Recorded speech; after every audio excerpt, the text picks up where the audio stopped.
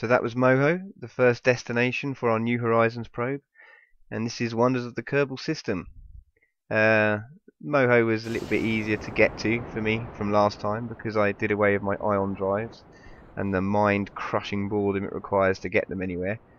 So yeah, using rockets, much easier journey as far as getting to Moho can be easy. You need a lot of delta V to get to Moho because there's no atmosphere and it's very close to the sun. So you're going to turn up very fast and you're going to need to kill all of that speed to have any hope of landing.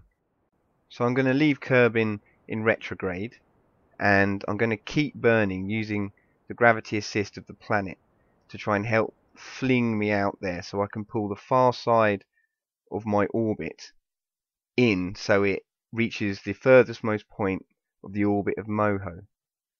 And as you can see, you want to try and get those two lines to overlap at the far side and then place a maneuver node bang on that point, and then you can correct your orbit so the next time you come round you have an encounter with Moho, and that's how you do it.